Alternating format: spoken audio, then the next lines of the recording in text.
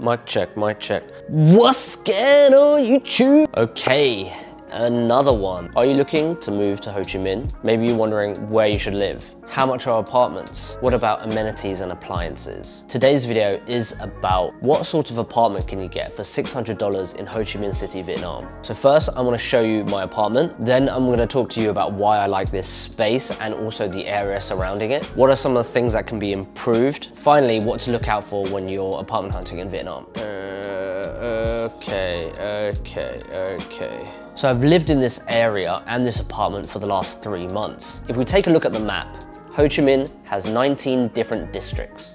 District 1, think about it as your central business district. Everything happens there, most office buildings, restaurants, and nightlife. I live in a studio apartment in District 4. That's a stone's throw away from District 1. All in all, I'm smack bang in the middle of the city. All right, without further ado, cue the film. The apartment montage.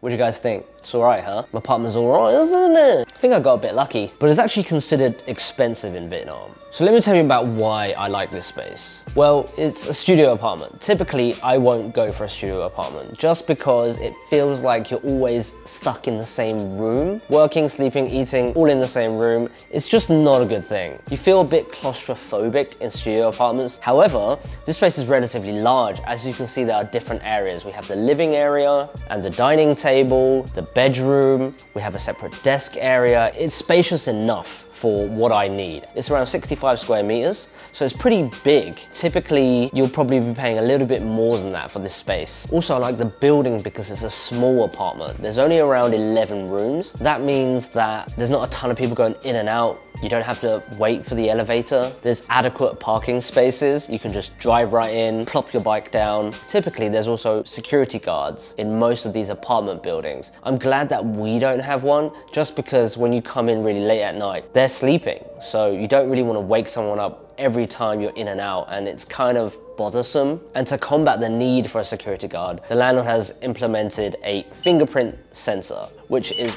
perfect.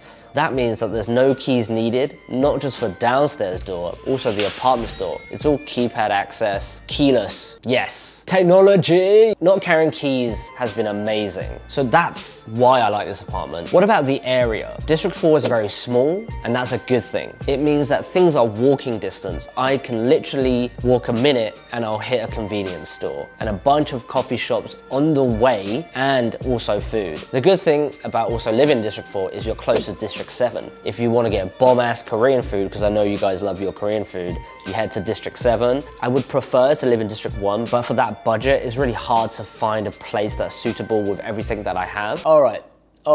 So let's talk about why I don't actually like the place. Well, say your friends are visiting or your family want to sleep over. That's actually pretty hard, and there's not really any privacy apart from this little curtain. Being this District 4 and I live down a small street, it means that houses are very close together.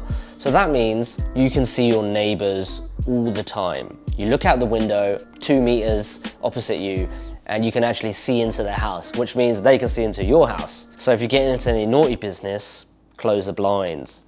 Also, you're so close, the noise can filter through. Someone has a rooster. Who keeps roosters? So that thing is going off at 4 in the morning, and you're just there like, can you just kill it and make some chicken? Get rid of that animal. Like any other place, you are at the mercy of your neighbor. And if one of them decides to adopt a hobby of singing karaoke very badly, you have to deal with that. Expats complaining about karaoke is such a normal thing in Vietnam, and I don't know what the love is for it in terms of blasting it, but that really happens. Apart from that, there's not actually much to not like about this place.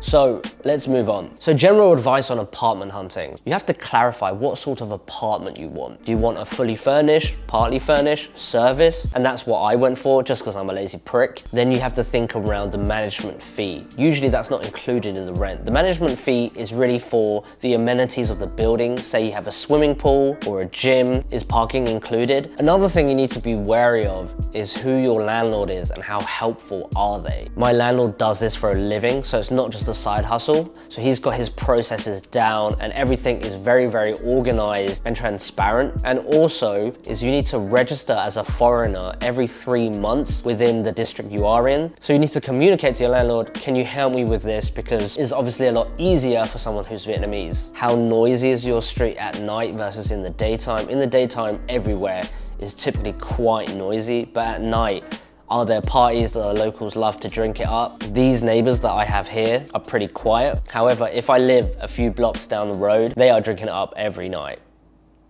Lads, if you want a further breakdown of what you should look out for when hunting an apartment, here is a list I made earlier, so check out the link below in the description. And I think the last tip is don't forget to negotiate, not just on the price of the apartment, but everything in between. Deposits, TVs, cleaning, everything like that, you should negotiate. Remember, it's just part of the culture and you should get the best deal available, especially now if you're renting an apartment, just because it's in the lockdown and you can probably get it cheaper. But bear in mind, most landlords are saying a 6 months renting period, just because they think they'll get more as soon as the pandemic is over. So likely the prices will increase. All right, and that's it. This is the apartment tour. This is the video. Smash all the buttons.